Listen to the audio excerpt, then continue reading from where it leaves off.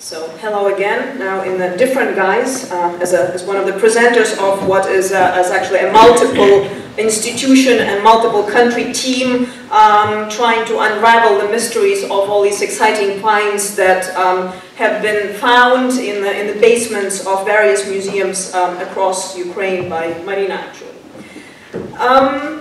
We've heard a lot about Herodotus in the last few days, and we are starting with Herodotus as well.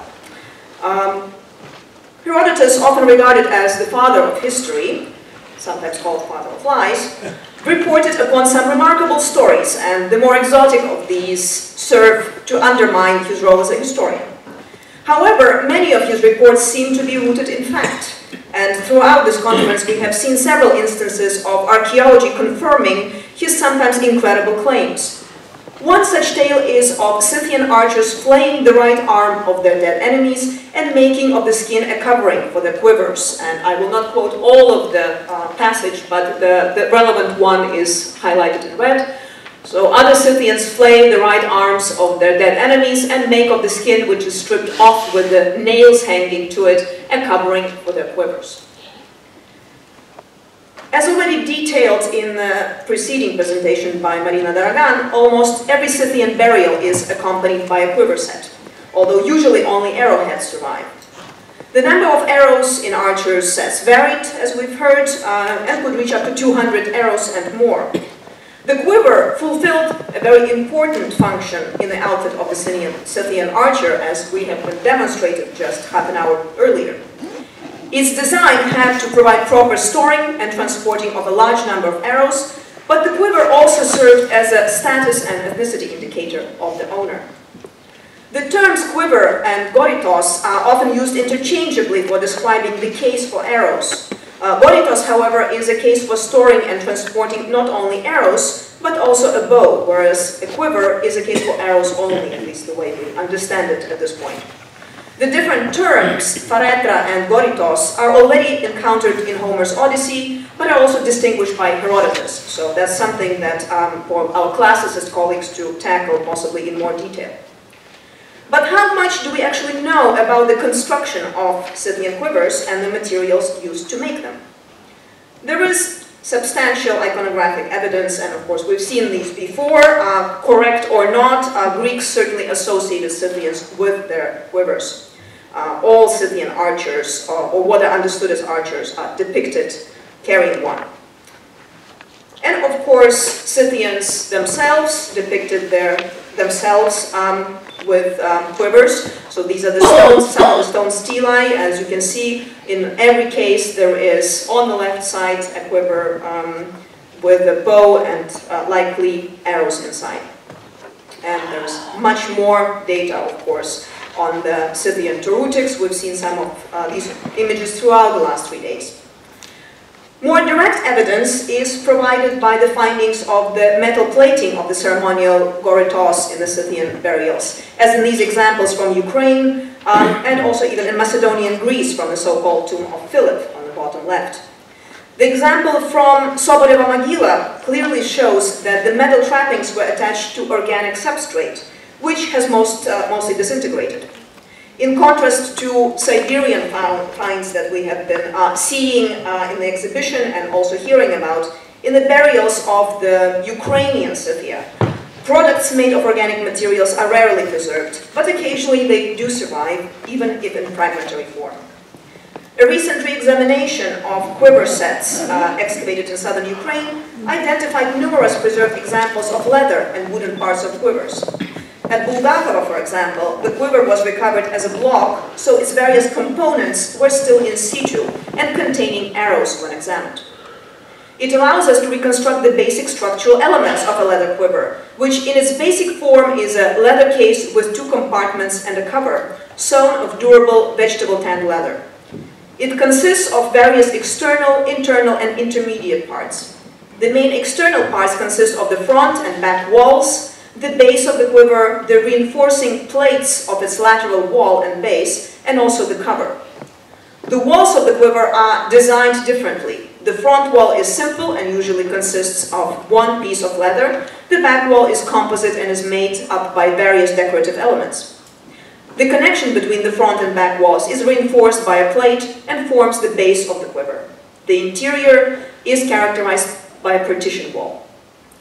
Understanding of the construction allows visualizing one of the other more complete quivers found at Ilyinka, which was recovered in fragments, unfortunately, so it was a bit of a giant puzzle to try to put it back together.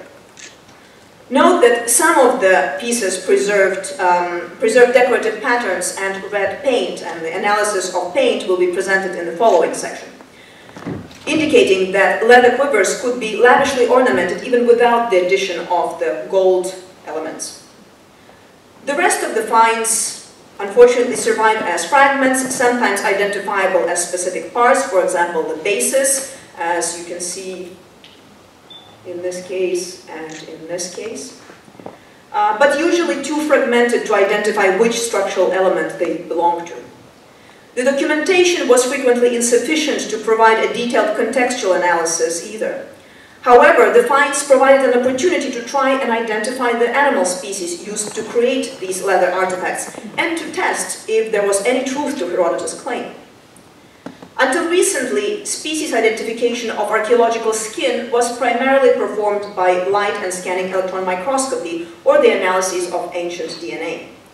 Skins with a preserved pelage are usually subjected to identification via either macroscopic inspection or by using light and electron microscopy to investigate the hair follicle pattern known as the grain pattern, and hair morphology when hair actually survives. Despite being widely applied, the reliability of species identification based on the light and electron microscopic observation of skin and hair morphology is problematic, both due to biological variation within species, similarities between species, and degradation problems. 4 samples of the quivers that we have been looking at were subjected to counter-immunoelectrophoresis, which tests for presence of blood, sweat, and saliva, a forensic method previously applied to leather samples from Yakovlevsky Burial 2 in Russia, on the basis of which human tissue was identified in several fragments. None of our samples produced any results. Our attempts to use macroscopic methods to identify species of the Scythian leather samples have not been successful either. All of the fragments lack pelage and their surfaces have been completely degraded, likely due to scraping and tanning of the skins during the preparation, use, as well as post-depositional processes. As you can see from these SEM micrographs, no diagnostic features could be recovered from the leather fragments, as no epidermal tissues could be observed with only the corium visible, that is the next layer under the surface of the skin. Although some skins preserving pelage from contemporary Scythian burials that were used as mirror cases gave positive identification of Mustelidae and Rodentia families. Hair morphology was used to identify first species in Scythian period clothing from other burials, for example in Tuva region. These have been published by Chernova and Busova. In recent decades, new methods based on the analysis of ancient biomolecules have been applied to the species identification of hide and leather. The success of DNA-based approaches, however, depends on DNA preservation, which is conditioned by the diagenetic conditions that the sample experienced during archaeological deposition. This is equally the case for skins that have been subject to tanning processes. More recently, an alternative molecular approach for species identification, adopting mass spectrometry to analyze collagen and keratin residues extracted from small archaeological bone fragments, as well as skin and fur, was developed, called zooms. Thank you. So zooms, which is zooarchaeology by mass spectrometry, is a method of extracting collagen from an organic tissue. Collagen is a structural protein that is found in most human or animal tissue, and analysing it to make a species ID, much like a DNA analysis. Collagen is one of the most abundant proteins in skin, and so far it doesn't seem to be damaged by the tanning process, so we're able to make some modifications. So the process is as follows. So for each sample of leather, a small, approximately 1 mm square fragment was taken from each of the fragments provided and placed in the sample tube. We then washed each sample with the alkali sodium hydroxide. This is to remove any light-absorbing contaminants, because our analytical technique involves using lasers, and that can sort of basically make the spectra black. Sorry. Then after that, we washed them a further 3 times with a ammonium bicarbonate buffer. This is just to bring the pH of the sample back to a neutral pH. And then collagen was then diluted by soaking each sample in 50 microliters of the ambic, and we added a digestive enzyme called trypsin. We then incubated each of these samples at 37 degrees centigrade overnight. So during this process, this overnight process, that allowed the collagen that's in the leather to dissolute out of the leather into solution, and then the trypsin digests the collagen at specific points. These are points that we know because trypsin will only cut between certain parts of protein chains. So the digested fragments are then extracted from the solution using a filter tip, which then purifies the sample for analysis. This solution is slotted onto a target plate, which proves diagram there. It's basically a washington plate, and analysed with multi-cloth AMX. That's basically a big box. You put the samples in one end, you get a laser fired at the samples, they fly down basically a long time of flight tube, and are separated by mass. The spectra produced at the end, an example of which we've got here, shows the masses of these protein fragments that have been produced by the trypsin digestion, and then we can compare this to our database. We've got over 100 species in our database of these known masses, and to make some species IDs. It is worth noting that this is a destructive method, but as I said earlier, it's a tiny amount of material that's actually needed to get results.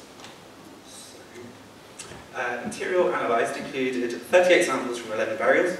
Some of the objects there were multiple samples of, so of the different fragments that were found in the same quivers, in order to ascertain whether there were different species present in these quivers, or whether in order to account for any parts of the quivers not surviving as well as other parts.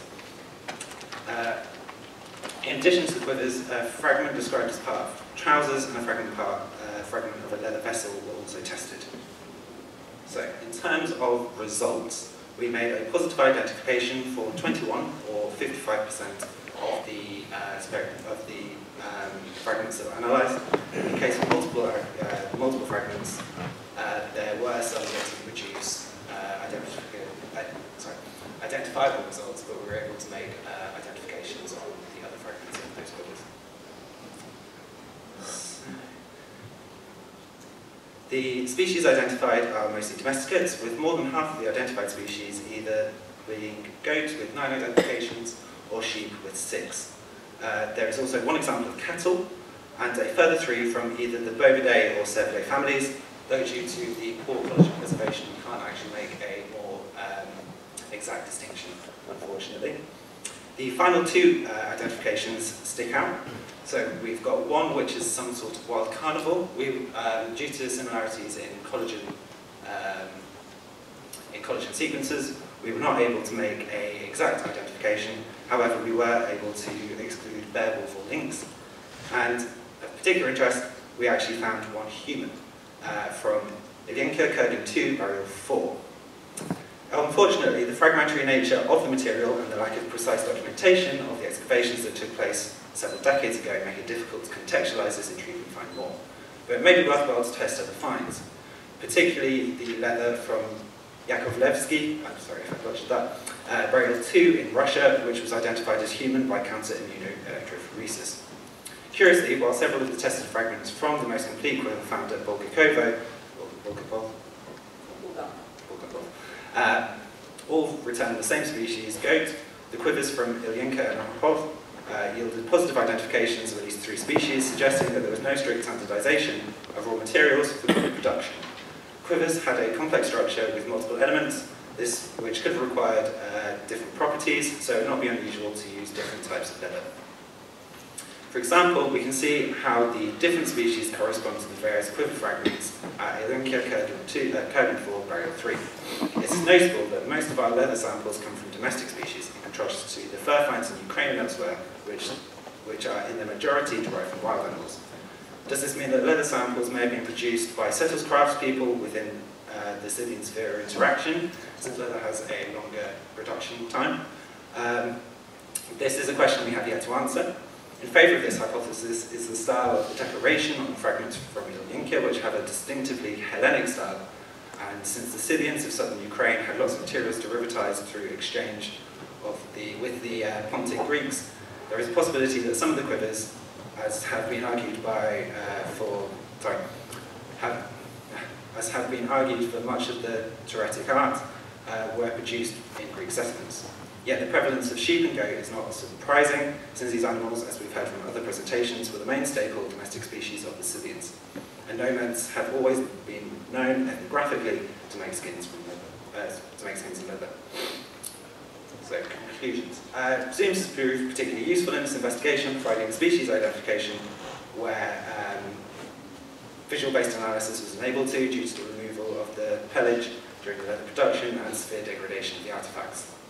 We have also been able to identify a wide range of species from domesticates and also pick out human-derived skin where it was unexpected. As in other instances, Herodotus appears to have been at least somewhat correct. Some parts of the quivers were made of human skin. Future work will involve testing to develop a method and to fine-tune some of the identifications, and as well to understand the tanning methods. Thank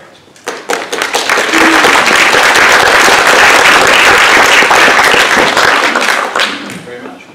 Obvious question. What's the status of the grave from where you have the human remains used as quiver colour? Contextual questions.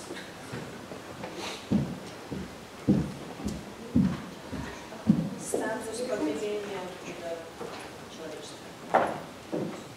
Обычное скифское погребение IV века до нашей эры, ограбленное среднестатистическое. Very average Scythian burial of the 4th century, unfortunately looted, which of course doesn't help because it means everything was mixed up. Да, дело в том, что кроме Колчана из Булгакова и достаточно есть крупных частей Колчана из Илки, во всех остальных погребениях кожа от Колчана сохранились очень фрагментированно. И когда отбирались исследователями, в общем, особо не фиксировалось их расположение. Unfortunately, in all the 2 cases where we had a bit more information about the actual position in the grave and the function of the pieces as Bulgakova, which you saw the complete quiver that was lifted as a block, and Ilyinka, the decorated fragments that we showed you. In all other cases, there were fragments. Sometimes not everything was kept during the excavation, and in most cases they were not recorded precisely where they were found, so we can't even be sure of their actual function. Поэтому мы точно знаем, что этот фрагмент был связан с Колчаном, но какой частью Колчана сказать нельзя. In this case, the excavation report clearly identifies this as a fragment of a quiver, but we don't know what part of the quiver. Да, нужно сказать, что да, все материалы, они были употреблены в различных хранениях, различных музеях, происходят раскопки 70-х, 80-х годов. All of this material comes from excavations from 1970s, 1980s, although they come from various museums, various storage collections. Good. I was expecting you to ask better.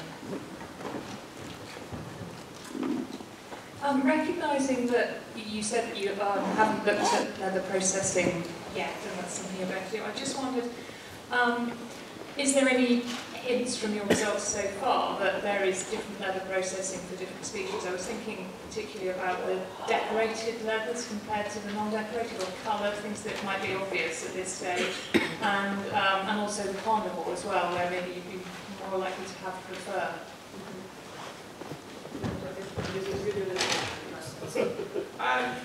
So the tanning is potentially something that we'll be looking at collaborating with another researcher about. So this is something that we've not really had a chance to look into yet, but will be in the near future. Well, surprisingly, the fragments that have clear traces of paint, that we'll talk about a bit later, about half of the samples from that quiver, and we had 7, I believe, gave positive results. That was the Ilinka burial. Whereas some of the others that obviously don't have anything on them did not give any results. So there doesn't seem to be a correlation at this point that we can see, but of course this is very preliminary. You know, some of the results came in literally a couple of weeks ago. It was still running. So this is all very, very fresh, and we need to kind of now stand back and sort of regroup and make a plan in a way.